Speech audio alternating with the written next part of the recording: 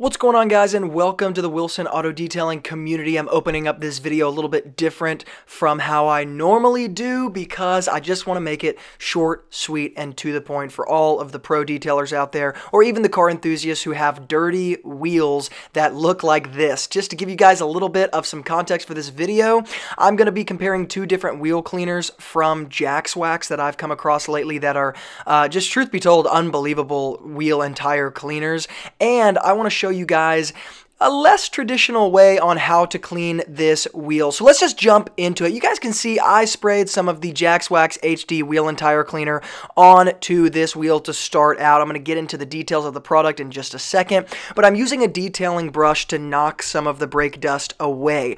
I am about to switch from using my detail brush to using a drill brush, a medium stiffness round drill brush that is actually going to be coming in the new drill brush set from Wilson Auto Detailing. It's just not out yet because coronavirus has kicked me in the tail when it comes to shipping things internationally. So the first thing people are going to ask is this a safe way to deal with wheels? Well, number one, I'm actually cleaning up these 4 wheels and 4 tires for a customer who wants to get rid of these wheels and just sell them off. So he's not keeping them, and they were never kept in good condition in the first place. That's actually the reason why I'm having to pull the drill brush out in the first place, because they were not kept in good condition, and there is literally no other way to do this. I could have pulled out my steamer, but the steamer actually, in my opinion, kind of introduces even more of a risk. The other thing I want to say is that the interior part, the inner barrel of the part of this wheel, is not actually the exact same material as you're going to see on the face of the wheel, where we use kind of softer detailing brushes to address it, because the clear coat is very easily scratched and all the things of that nature. The other thing to point out here is not only is it not the same exact material, so it doesn't actually scratch the exact same way. It's not the same, I don't want to get into the details, but it's not exactly the same clear coat. It's not exactly the same, what would I say, structure. Like if you think of the exterior of a paint, you have the, body, the primer, color coat, clear coat. It's not exactly like that. And so it actually is kind of an appropriate moment to use a drill brush like this that is a bit stiffer. The other thing is that the brake dust on this wheel is not going to come off in any other way, which is why I'm having to pull it out in the first place. Now I'm switching to my ultra soft drill brush here that's white to use on the face, because I actually just want to do it for kind of argument's sake, to show you guys how soft it is and how effective it can be on something like this. But that being said, you're going to see the after result of both wheels, and there's not going to be any scratching on either one of those things. But you see the before and after, how powerful this kind of product tool combination is for this wheel. I'm going to take some adhesive remover and get those stickers off in just a second, but I don't think I actually captured that on video. The point of the video here is just to show you guys not only how effective the drill brush is in doing a strategy like this, but also the HD wheel and tire cleaner from Jax Wax is absolutely unbelievable. It works fantastically, and so I do want to take a second to talk about that product. This is not sponsored by Jax Wax. This is not sponsored by anybody. This is just a tire and wheel cleaner that, quite frankly, I think gives even the acidic wheel cleaners that I tend to default to a huge run for their money. So I wanted to show you guys another scenario where I use the same exact HD Jax Wax wheel and tire cleaner on a tire instead of on a wheel. And I use it on the wheel well as well, so I'm just going to scrub that really simply, and then scrub the sidewall of the tire really simply with the soft feathered wheel brush, or I'm sorry, soft feathered wheel well brush that I'm using right here, and then I simply pressure wash it off. But when you do this, you're looking for that awesome matte black appearance before you dress the tire, and you guys can even peek into the wheel well and see how clean that is.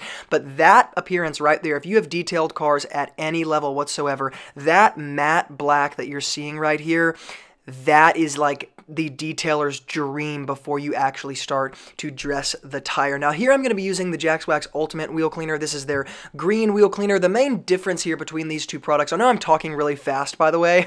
Sorry. If you guys like all of the information that I'm throwing at you right now in this fire hose way, smash the YouTube like button so that it helps this video in the algorithm. Smash the like button. Guys, this wheel cleaner here, this green wheel cleaner, the main reason people really like it is because not only is it super effective, but it also kind of turns purple like a lot of iron removers do, which is kind of characteristic of a pretty powerful chemical. You guys know, if you've used iron removers at any level, that they sort of turn that maroon, purple, fuchsia color when they're picking up those those contaminants, that kind of iron fallout, rail dust sort of thing. And that's actually what's happening on the wheel here. The biggest difference between these two products is that the one I'm using right here, the traditional Jax Wax wheel cleaner, cannot be used on tires. It is strictly a wheel cleaner, whereas the Jax Wax HD wheel cleaner can be used on wheels, tires, and it works unbelievably on both of them. The other thing I will say is I do prefer the Jax Wax HD wheel cleaner. It has become kind of my default wheel cleaner nowadays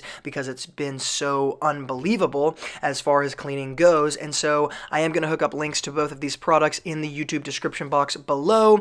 Unfortunately, I don't have an affiliate link to jaxwax.com or anything, so I make no money off of any of this whatsoever, so but I will put those links below so you guys can find those products pretty simply. I really just wanted to put out this video real fast to update you guys because it's been something I've been implementing in my detailing business recently, and I'm just so blown away by it that I had to tell you guys about it. So guys, once again, this is not necessarily me trying to explain how to clean wheels with a drill brush, but it is me kind of showing you guys that yes, this is actually a great add-on service to your detailing business. My customer wanted these wheels cleaned. They weren't even attached to the car. They were just in their garage, and he was like, hey, can you do something with these? I'm trying to get them off my hands. And it was like bing, bada, bam, right there, like additional income, increasing profitability, 2 seconds. It doesn't take a ton of my time, and it's very, very easy when you have the right products. You guys are going to see the after of this Jax Wax green wheel cleaner, and I actually do go ahead and even after I closed out this video,